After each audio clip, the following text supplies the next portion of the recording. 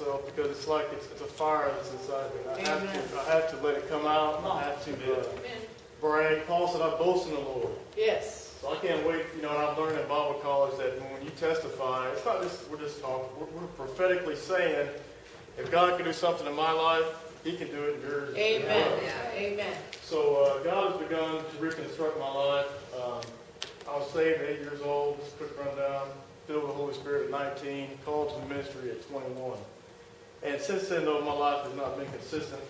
And I understand how God has taken things away from me and given them back because of my lack of following. I've been studying in Chronicles in the Old Testament how God's people would follow Him for a while and they wouldn't, and they would suffer the consequences of doing so. And my life has been that way.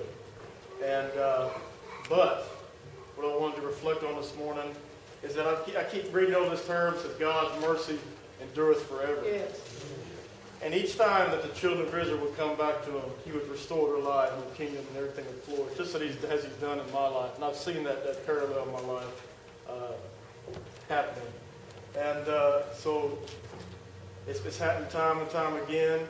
The reason He does it is because He loves us so much, and just because He loves me enough. Come on. That He has been merciful enough to love me again, to rebuild my life again. And I just have to proclaim His goodness and His mercy that He's been shown to my life. Amen. Amen. We have another something special today, very special, and it's been a long time coming. Not because we were waiting on her, but it's because we waited on me.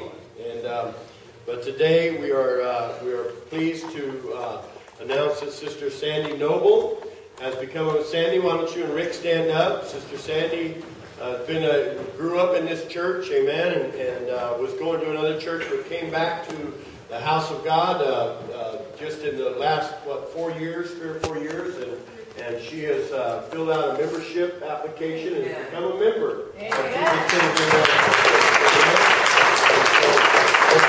It's part of us, and make sure that you hug her neck or shake her hand before you leave. Sandy, why don't you say something for the Lord?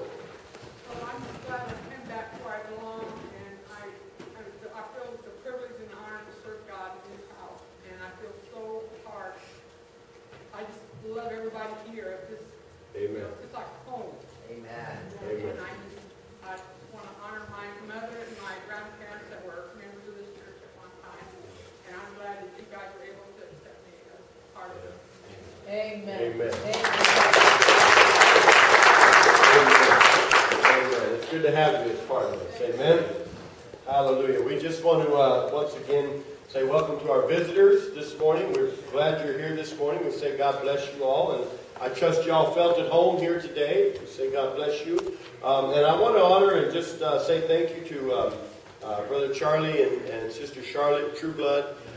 They were troopers last week and did a wonderful job for us. Amen. And we just thank them from the bottom of our hearts.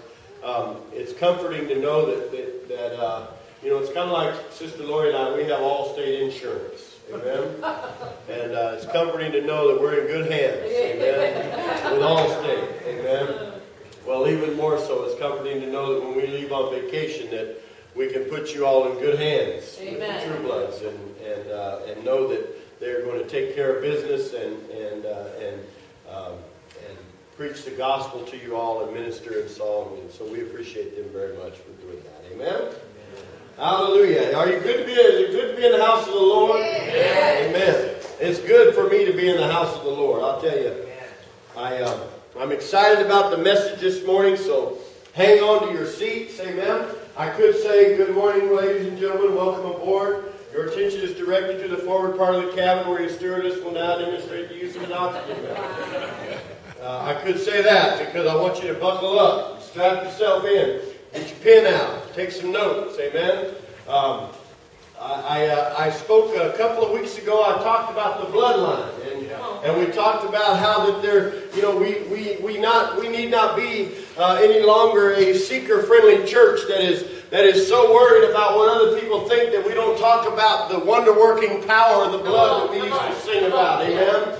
Talked about the bloodline and I want to let you know something, that the blood is a weapon that we use, and I'm so proud, I'm so glad that my mom and my dad taught me as a young boy to plead the blood of Jesus, amen, over the situations in my life that I may have been going through, over the trials and the troubles, albeit they brought on by myself, but still I was taught, plead the blood, son. And as I pleaded the blood that night, laying there beside my mom and dad's bed, how the peace of God that passes understanding came over me. And I realized then I didn't realize then what pleading the blood meant, but as I grow in the faith and knowledge of God, I realize that pleading the blood is a weapon that Christians use, amen, to defeat the enemy and the enemy's schemes and tricks that he plays on your mind. Can you say amen? Amen. Amen. Hallelujah. I want you to go with me a lot of places this morning, but my primary place that I want you to turn to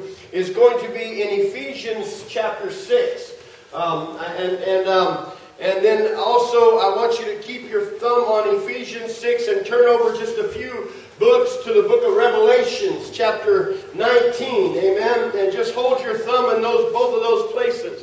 The Bible tells us over in over in 2 Corinthians. Don't turn there. Just keep your book, keep it on Ephesians. But the Bible tells us that though we walk in the flesh, we do not wage war according to the flesh. Yeah. It says, on the contrary, for the weapons of our warfare are not carnal, but mighty in God for pulling down strongholds, casting down imaginations and every high thing that sets itself up against the knowledge of God, and taking captive every thought and making it obedient to Christ. I could preach on that till the cows come home. But what I wanted, the point or the word that I want to pull out of that scripture is the weapons of our warfare are not carnal, but they're mighty in God for pulling down strongholds.